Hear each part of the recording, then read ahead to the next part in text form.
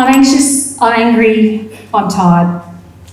We and so many other rural communities have been fighting these ongoing battles for years, while the decisions for our future viability and your food production are being made in the air-conditioned offices of Macquarie Street in Canberra, with mining lobbyists on the political merry-go-round having financial fun with their mates.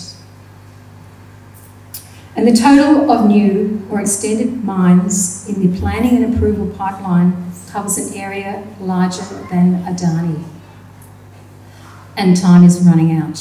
I remember being struck as a kid because growing up in Murrurundi, there's not a lot of coal mining going on in Murrurundi. You've got the beautiful valley, the mountains, the eucalypt forests out the back, and going down to see Dad at work. And this was at the Ravensworth mine. And I remember even being, as a really young child, being struck about how unnatural it was, and how Martian it was, and how it was a landscape devoid of life and populated with giant machines that didn't make any sense to me.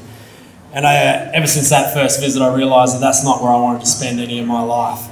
We in the Hunter Valley have spent a bit of time trying to keep the coal seam gas out and the local large holes in the ground, trying to prevent them from being larger.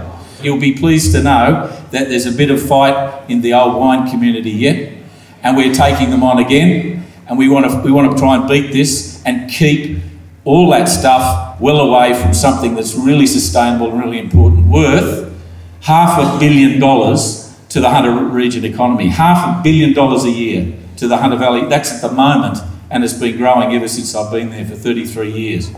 It's all very well to say we need to stop coal mining because of climate change. But when people in the Hunter Valley hear that, they just feel afraid. They think, what are you talking about? Why are you trying to shame me for my livelihood? Why are you trying to take away what means something to me? And I would just encourage all of you to include the fight for a just transition, for investment in the Hunter Valley, for new jobs and opportunities as part of your advocacy on climate change, because we're not going to get action on climate change without a just transition. This is not only a black fight, and it's always been a black fight about country, about land and place and the importance for us, but now it's also a non-Indigenous fight.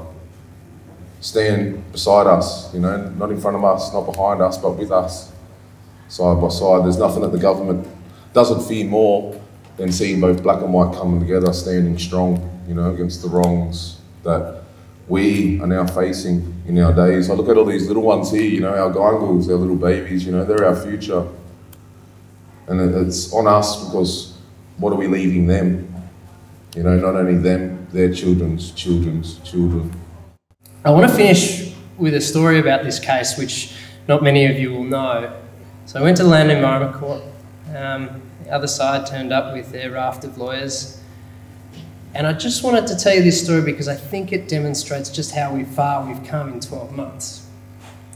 Those lawyers laughed at us when we said we wanted to run a climate change ground about an open cut coal mining cluster. Well, they're not laughing now.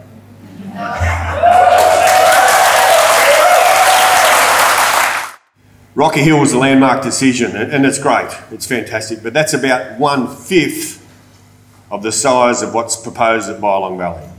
25 years, they tell us coal's got to be outdated by 2030, do the maths on that. 25 years from now, it's past the expiry date of coal, so who knows what's going to happen. But we've got to take a stand. We've got to draw a line in the sand somewhere as a nation and take a stand against it. And here is our opportunity now. I just heard a term the other day of tipping point. I think we are now at a tipping point as a nation to stand up and say enough is enough.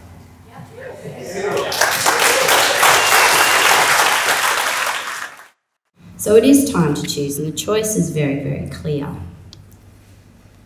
Ignoring the fact that there are 10 new and expanding coal mines and Adani's worth of coal mines currently under consideration and seeking approval in the New South Wales Department of Planning is not an option.